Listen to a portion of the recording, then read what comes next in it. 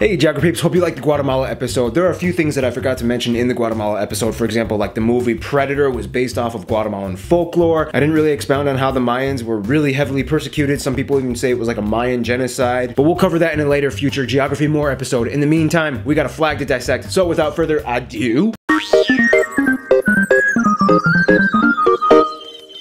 Alright, so as you guys know, today is Flag/Fan Friday, and I don't know if you guys can see, but I'm actually decorating my wall with some of the fan mail that you guys have sent. Some more stuff you guys send, this wall is gonna look different every week. And we got quite a few things this week, but before we open them up, flag time! The flag of Guatemala is a vertical bicolor with 3 bars, 2 blue on the sides and white in the middle. The 2 blue stripes represent the fact that Guatemala is located between 2 oceans, whereas the white symbolizes peace and purity. Keep in mind, these colors were also adopted from the former Federal Republic of Central America's flag that almost all Central American countries were a part of for a short period of time. Now in this episode, we're gonna kill 2 birds with 1 stone because, like some other flags that we studied, the flag of Guatemala actually contains the coat of arms on it. So we're not gonna have a coat of arms section in this episode.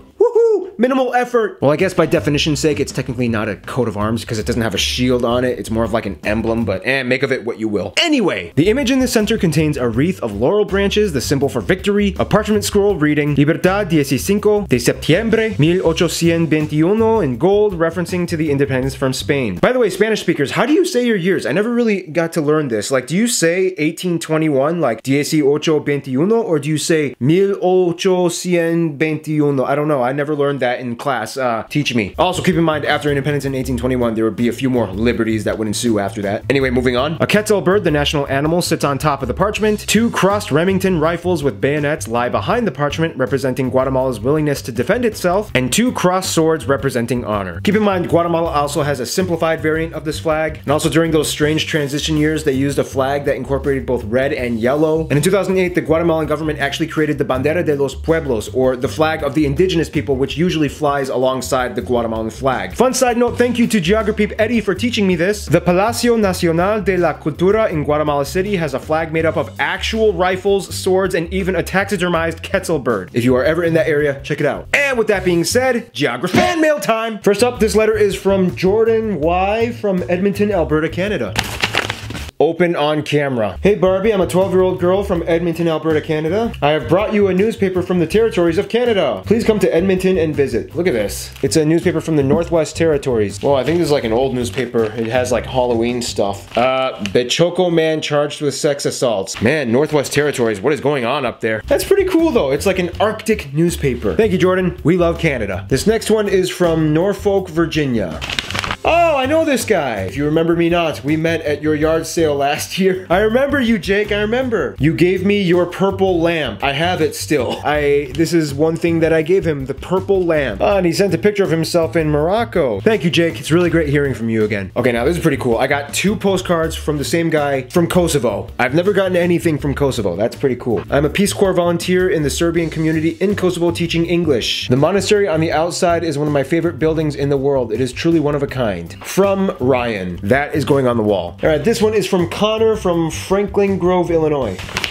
Something kind of heavy in here. What is this? Oh, shoot, I think it broke. Oh, what is this? Hey Barbie, I'm one of your biggest fans. I've been subscribed since Albania. I've also sent you a drawing since art is my other passion. Dude!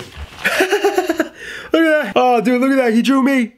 He drew me. I did decide to include half of an ammonite I purchased as well as a life-size cast of a Utahraptor claw. Oh, so it's a cast of a raptor claw. Okay. Well, Connor, I'm sorry. It broke in the mail. For future reference, you might want to consider bubble wrap. Hold on. I have some super glue. Okay, let's see. Super glue. I'm going to put a lot of it on so it stays on super well. Super glue. Don't fail me now. Don't fail me now.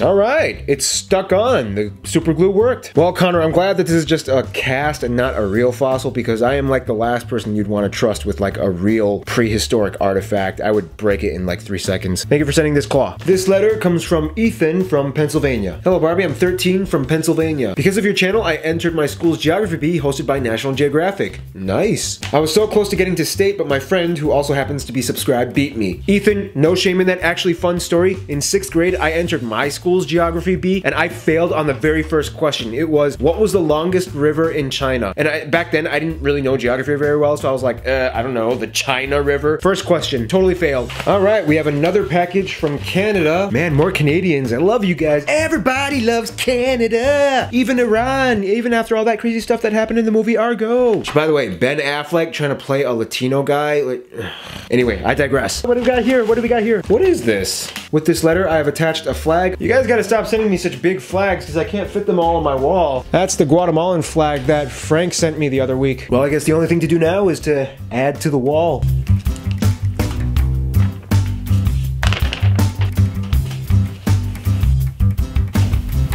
So that's about it. Guys, thank you so much for all this cool stuff that you sent. I love showing it to the rest of the geography peeps. In any case, this was fun. We're gonna take a little break because now we have to research the next 4 countries.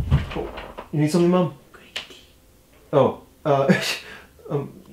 okay, later. All right, yeah, I'm filming. Okay. In the meantime, this has been Flag Friday. You've just been flagged. Stay cool, stay tuned. I missed saying that for the last few episodes, but I'm gonna get back into that. You've just been flagged. All right, have a good one.